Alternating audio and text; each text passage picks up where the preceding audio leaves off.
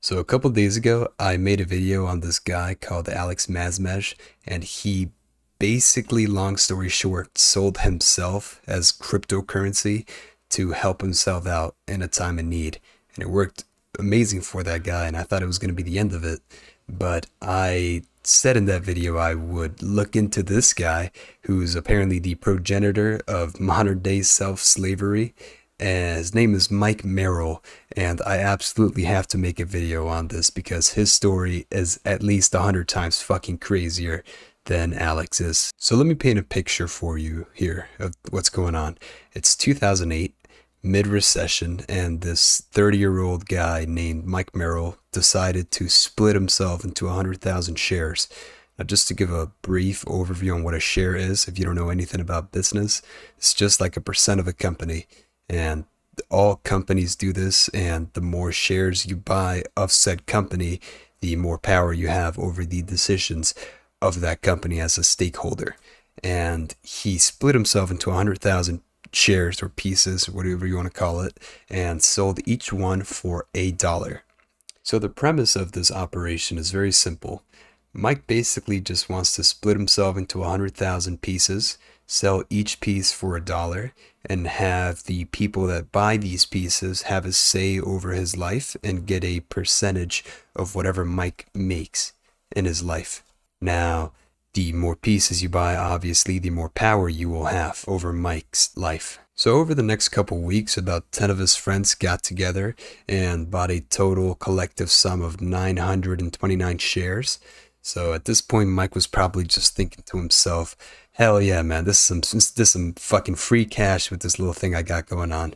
What he probably wasn't anticipating was that over the next few years of his life, over 120 people would go on to buy some of these shares, making his life very chaotic and breaking ties with people that Mike had known for fucking years.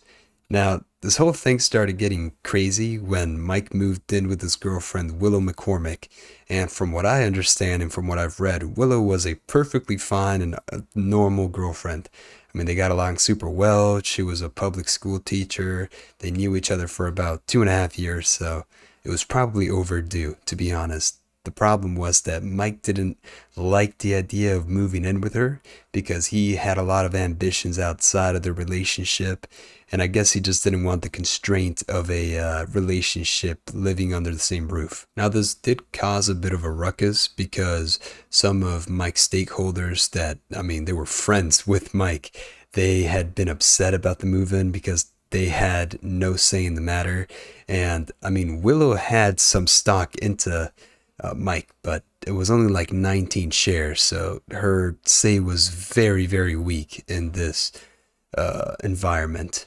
Now, this lack of power that Willow has over her own fucking relationship will become a bigger problem down the line, and the most prominent way it does is when they're discussing getting a vasectomy for Mike. Basically, they had both agreed for the longest time, but Willow was getting older and I guess she wanted kids, so she started proposing the idea. And what Mike did was, without consulting Willow at all for her opinion, he put out publicly to his stakeholders the situation and whether or not he should get a fucking vasectomy. Even more, Mike put his own personal opinion about the matter and said that having a baby is way too time consuming and cost heavy, and they should probably vote for him to get a vasectomy. So Mike, I guess he didn't really want kids, so instead of telling his girlfriend, I'm gonna get a vasectomy, I'm just gonna hide behind my stakeholders' excuse. So of course this pissed Willow off because, I mean, again, she had no say in this matter at all. And when she confronted Mike about it, all Mike said was just buy more shares, pussy. Just have a bigger say over my life, dummy. And I mean, she didn't feel like she needed to do that because she's her fucking girlfriend. Whatever though, instead of buying more shares, what Willow did was she talked to this guy. Now, Mike paid this software developer $500 and 500 shares of, his IPO to make a website that would allow the stakeholders of Mike's shares to publicly trade and talk and give opinions on his life. And that's what he did. He created the website, and that's what Mike actually used to put out the fact that he was bummed out about the vasectomy thing. Willow was able to convince this software developer because at the time, this guy had the most power over Mike's life.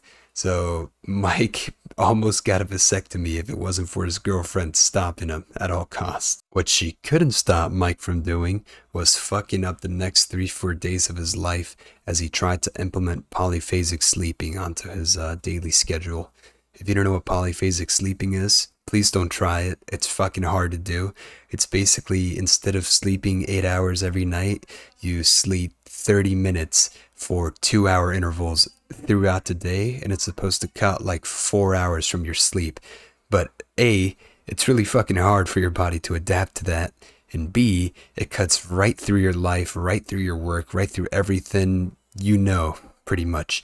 So even with that software developer that I talked before backing Willow again, most of the stakeholders and that had a share for Mike voted towards that idea, and the results were as expected, because in about like 4 days Mike completely dropped the project and he was too miserable to do anything. This pattern of stakeholders having a bigger say than Willow did over her own boyfriend kept repeating throughout the relationship.